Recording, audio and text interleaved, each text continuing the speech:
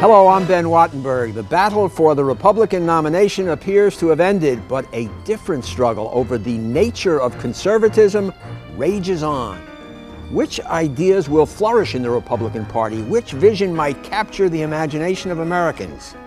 Joining us to sort through the conflict and the consensus are Christopher DeMuth, president of the American Enterprise Institute and chief of the deregulation activity in the Reagan administration; John Judis, senior editor of The New Republic and author of William F. Buckley, Patron Saint of the Conservatives; David Brooks, senior editor of the Weekly Standard and editor of Upward and Backward, the New Conservative Writings; and Bill Kauffman, author of America First, Its History, Culture, and Politics. The topic before this House, the heart and soul of conservatism. This week on Think Tank.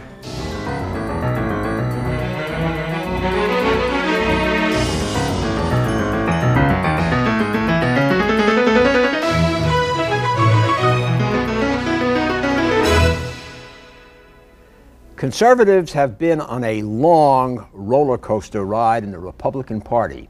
In 1960, conservatives had to fight hard even to get a seat at the table. We are conservatives. This great Republican Party is our historic house. This is our home. Let's grow up, conservatives. Let's, if we want to take this party back, and I think we can someday, let's get to work. And work they did. By 1980, under the banner of Ronald Reagan, the GOP became a predominantly conservative party. Reagan balanced a three-legged coalition of economic conservatives, social conservatives, and anti-communists. But when Bill Clinton won the 1992 presidential election, the roller coaster plummeted. Some conservatives feared that their movement had wilted before it had fully blossomed. But in 1994, not just Republicans, but mostly conservative Republicans were richly rewarded at the polls. More recently, conservatives were brought low again. First, their contract with America was stalled by President Clinton's veto pen. Then came the spectacle of a self-inflicted bloodbath during their primaries earlier this year. You should run for governor of Washington or wherever you live, and then you'd have that kind of experience. Lamar, the Japanese do not practice free and fair trade. Well, if you believe that, Lamar, I don't know what you smoke down there in Tennessee. Well, you voted for tax increases across the board. Not rate increases. Now, Senator. Don't malign my integrity here. Well, it's a typical Washington game. Oh, yeah. Where you say you're against taxes, yet you sometimes vote for tax cuts. When no one's looking, you vote for tax increases. Still, Republicans may be just one election away from winning the whole shooting match: the White House, the Congress, the governors and state legislatures, along with a sympathetic Supreme Court. What a time to have an identity crisis.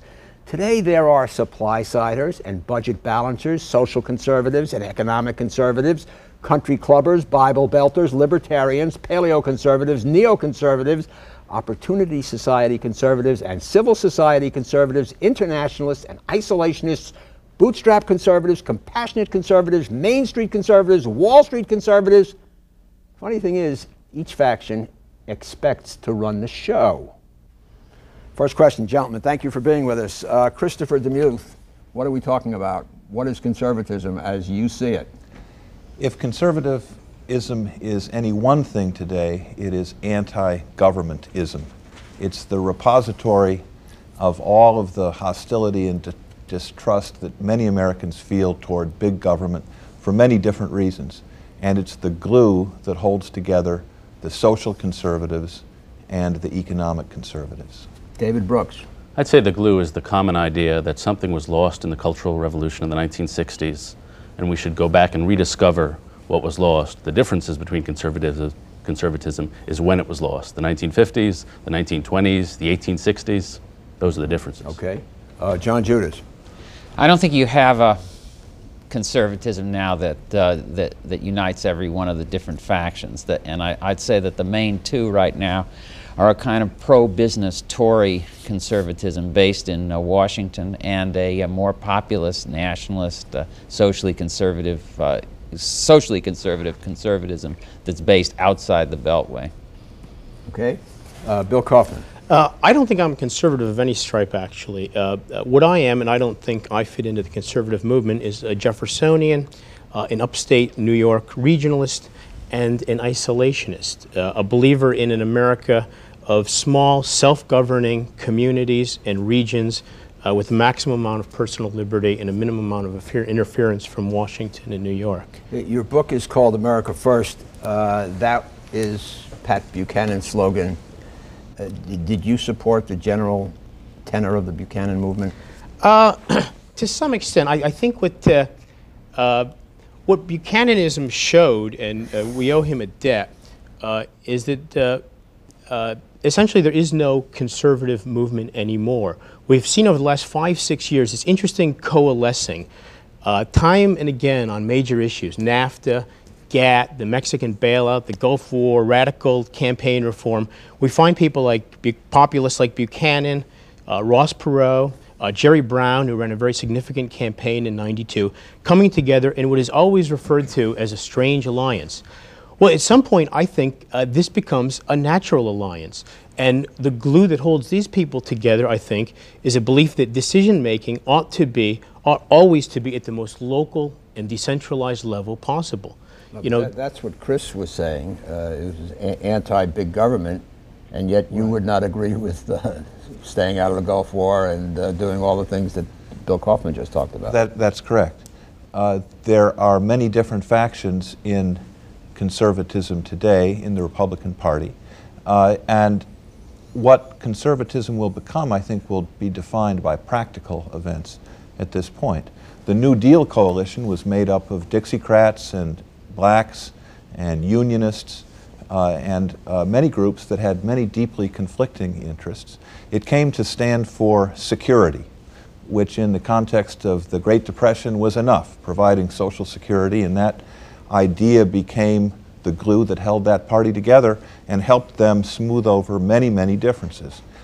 Now, if the Republicans, a conservative Republican Party, should gain a lasting, durable political coalition, what conservatism becomes will be defined by the particular events that come up and the decisions that are made. Conservatism in America for the past 30 years has been an opposition movement. The New Deal lasted a long time. Simply being against big government could last for a long time. The only thing the Republicans have dismantled so far is the Interstate Commerce Commission. It's 100 years old, so in a sense they have 100 years of work to do. John Judis, what do you think about that? Is this movement lacking something it favors? I think you saw that during the Bush years. I mean, part of the problem in the Bush years was the end of the Cold War, and the Cold War had been the essentially unifying point for all conservatives. But I think what you also saw in the Bush years was just the problem you're posing, what to do, what a constructive conservatism would look like. And you saw the beginning of these kind of looming splits between a kind of business and populism, questions about trade that are emerged in the first Buchanan campaign in '92, questions about lobbyists. A lot of the Washington conservatives are in effect lobbyists. We should have had that in our list, the lobbying conservatives. Absolutely. The K Street conservatives. God, I got to write that. I think that's right. I think conservatism has a problem defining itself as a positive movement, and it functions best when there's an opponent. David, you hang your hat at the Weekly Standard, which is a conservative standard bearer. A lot of young conservatives, people we used to call baby cons. They went through this, as you described it, this enormous victory and elation after 1994. Have these young idealistic conservatives sort of been deflated? Has some of the sanctimony kind of... Oh, we haven't lost our sanctimony. Haven't lost the sanctimony. Right. I think what you have seen is something radical. Up until now, at least in my lifetime. That's a renewable resource, right? Yeah, we've got a bottomless pit. Right. Up until now, political and philosophical wisdom came with being on the cutting edge. Always go further, never compromise. Bush compromised in 1990, that was a problem. So in this Congress, the philosophy was never compromise, always be on the cutting edge. Well, that was a mistake. They should have compromised. So suddenly you have to rearrange your entire political instincts. Instead of thinking, always be on the cutting edge, always be brave, compromise is a failure of courage. suddenly you do have to think differently about politics. We're also breathing free air for the first time in many years, and it's a heady sensation. Conservatives, most conservatives were attached to what I would call the politics of empire for half a century. And there was a sort of bipartisan consensus at elite levels that just suffocated any debate over America's role in the world. I think what we're seeing now is a split into defenders of the empire, defenders of sort of centralized control, and people who recognize, in the words of the great Kentucky poet, farmer Wendell Berry, who is, I think, a leading light of this sort of new coalition, that the great danger in this country is from the placelessness of powerful people. I mean, what does that mean, placelessness? Well, I'll talk about populism for a second as an example. It has a good side and a bad side. The good part of populism is when it's grounded in the particular. Henry James' character had a line, "Patriotism, like charity, begins at home." A good populism is that, William Jennings Bryan in his Cross of Gold speech said, ours is not a war of conquest, it is a war in defense of our homes, our families, our freedoms, our communities. On the other hand, when you have a sort of a populism of rootless people, this sort of, deracinated, operatives, what you end up getting is, scapegoating of immigrants or Jews or things like that. Or you get an entirely phony and factitious populism of the Newt Gingrich sort. I think it's illustrative that Gingrich in graduate school is said to have responded to someone when asked, "Where are you from?" "I'm from nowhere." That's very dangerous. We need people who are from places, people who want to defend those places, and people whose politics and way of looking at the world comes from those places. John, unlike David Brooks, you hang your hat at the New Republic, which is sort of a liberal magazine, although it varies from issue to issue. As you see the recent developments in conservatism, are liberals and semi-liberals and saying, aha, it's about time those guys got shut down and they were too big for their britches and it's really all over? Or are people noting that after all Clinton has moved enormously and even the Democratic rhetoric, no one is going around saying, let's raise taxes, let's have more government? Both. All right.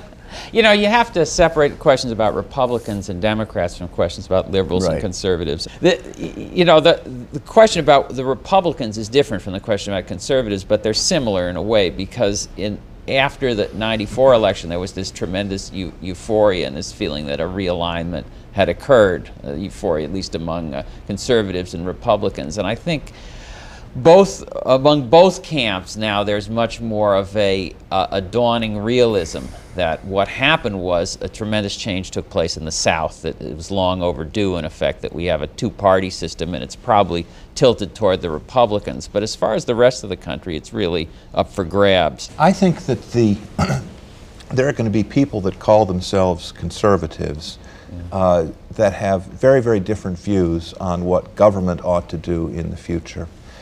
But I think if it is to be a successful political movement as a governing majority, it's going to have to decide what it thinks of the idea of progress. I think political movements take root in America if they identify themselves with core political ideals that are widely shared. And the most widely shared ideals in America are liberty, equality, and progress. I think the Republicans, the conservatives, are generally on the right side of the liberty and equality issues today. And the Democrats, liberals, are starting to realize that. But Republicans are very ambivalent about progress. David talked about recapturing what was lost in the 60s or 70s. Bill would like to return to a much more stable, rooted society. That's a very different view of the future than the supply side tax cut deregulators that are in another intellectual wing of the party. That would be the wing that you feel most comfortable with. I feel comfort with both wings. I'm a little bit like Bill. I think that there are many opportunities for fusion here, but I think a fusion has to be worked. I think that those who are social conservatives, that are primarily fed up with government because of lousy schools, violent crime, undermining the family, and so forth. I think those ideas have to be attached to some vision of the future rather than simply be an attack on crummy present policies. All right. Chris DeMuth, you mentioned the idea of fusion and what would happen in terms of a new government. Let's play a little game here. I'll be President Dole. In the election, Dole was elected. A Republican Senate and House was retained. You guys, I'm the president. You're my cabinet. You're my major advisors. I say, okay, guys, what do we do? I think one should start with fundamental tax reform, entitlement spending reform, and deregulation, simply because those are the big things that the federal government does today that are causing the most social harm. Mr. Secretary, what do you I'd be propose? the Secretary of Education, and after calling for the elimination of my agency, I'd ask the President Dole to talk about school choice. As a wise man once wrote, values matter most. People, shameless plug. People care about cultural and moral decline. What most conservatives care most about is remoralizing society. And through school choice, what you can do is unleash several different approaches in communities around the country of people trying to come up with ways to enculturate young people, to introduce a common culture that they and their communities can share with their children. In America, we remoralize society through education. And so I think that's what he should do first. All right, Mr. Secretary Kauffman. I'll tell you, you won't listen. I would dismantle the empire. I'd slash the war budget. I'd bring the troops home.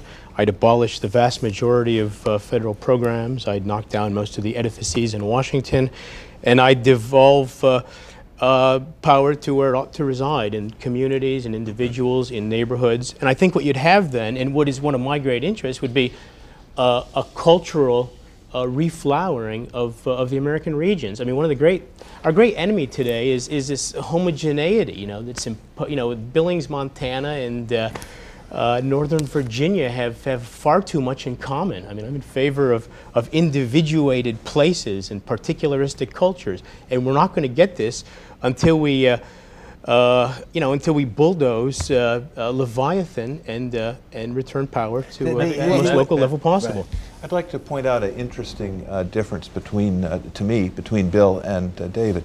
I like very much the idea of school choice. I said a moment ago that I thought that conservatism would flower if it got itself behind the idea of progress. I think that poor public schooling is something that is enormously irritating, agitating to people across the political spectrum and economic spectrum. It is an issue that unites the different wings of the Republican Party, and it's got the Republicans on the right side of progress. I mean, liberating people from the public school systems, letting them choose and improve the education of their children is something that is broadly popular, and that the Democratic Party has got itself in an odd political position where it has to resist. So I would be in favor of this, sitting around with you, President-elect Dole, making this an important part of your first administration. But Bill would not. Bill would say school policy ought to be done at the local level, whether it is public schools or vouchers or how we finance it. Washington shouldn't have anything to say about that. And the idea of a national school choice program led by some national tax policies or requirements on the local level, Bill, who's a good conservative too, would find anathema. He doesn't want President Dole having anything to do with it. It should be pointed out the debate we're seeing here is a reenactment of something that happened in the 40s and 50s. The conservatism of that era was the America First conservatism, very regional, very isolationist. Bill Buckley and others came in and redefined conservatism, and according to some of those who came before, ruthlessly purged the previous sorts of conservatives. And Buckley, and I think most conservatives since, have stood up for national empire, if you want to use the word, but national greatness, national problems, at the same time devolving power away from government, shrinking the size of government, but not denying that we as a nation we are importantly a nation, that our problems have to be solved nationally. This strikes me more as a late 19th century controversy and the early progressives versus the later, because I think that I think it really is very hard to go home again, in the sense that that the economy itself is structured in such a way as to make that kind of localism impossible. I think that there has to be some counterweight nationally and statewide to the large private economic units. The question is that we're going to have is how to do it, what to do it, whether deregulation is the course, what to, I mean, how. Let me just say, this is not primarily a country of small communities. This is primarily a country of opportunity.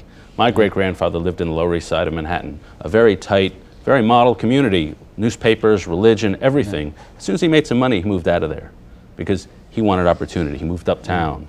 Ever since then, my family and most families in this country have moved for opportunity, and that has destroyed community, and there's something to be lamented about that, but that is just the nature of America. What has also destroyed community, though, John, is the national government. I mean, my hometown, to which we returned several years ago, Batavia, New York, where I live, in the 1960s, urban renewal, a federal program, begun by the most well-intentioned liberals, came in and destroyed the 4-block heart of my downtown. I mean, it wasn't, some sort of rapacious private developer who did this. It was the federal government. I don't look to Washington as my protector. It's a question of how to do it, and it's not just Washington, it's your state government too. But in fact, a lot of the tendencies of modern life in the 90s are decentralizing. The big modern corporation is turning out to be much less of a threat to upstate New York than people thought 10 or 20 years ago. The structure of the corporation is becoming radically decentralized. Huge layers of central corporate staff are being eliminated.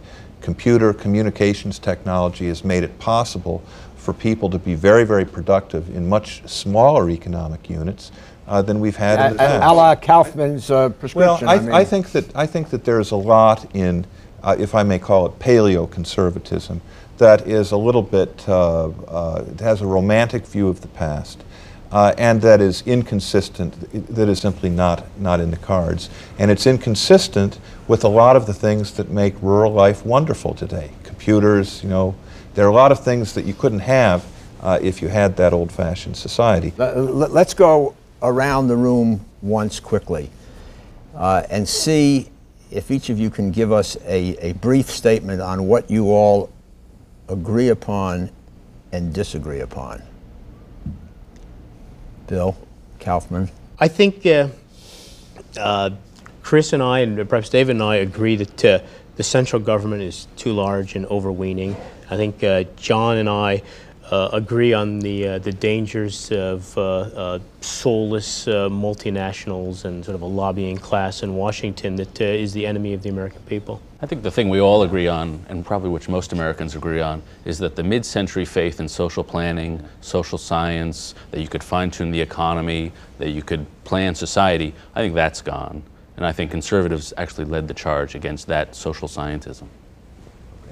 I agree with David most strongly, and I think that the challenge for conservatives is going to be to continue to expand material welfare, widely shared, choice, but also engage the deeper argument: what is this, all of this wealth and choice for? What are we to do with our freedom? Last question, one-word answer, starting with you. On Election Day, is it going to happen? Are you going to have an all-Republican federal government? No. Don't know, sorry. Don't know. No, I'd say. You don't know or no? I think probably not. Probably not. Yes. I think the answer is yes. Thank you, Chris DeMuth, Bill Kauffman, David Brooks, and John Judis. And thank you. Please send comments or questions to New River Media, 1150 17th Street Northwest, Washington, D.C. 20036. We can also be reached by email at thinktv@aol.com or on the World Wide Web at www.thinktank.com.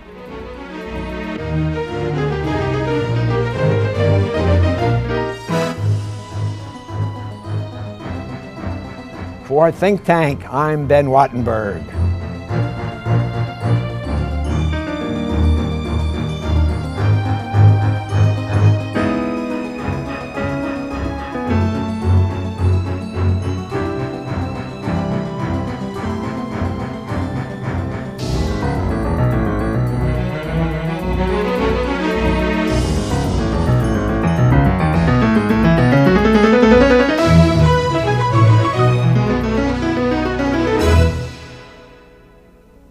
This has been a production of BJW Incorporated in association with New River Media, which are solely responsible for its content.